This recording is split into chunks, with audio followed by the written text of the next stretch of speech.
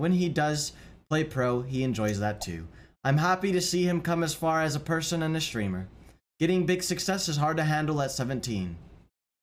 What a message, dude. What a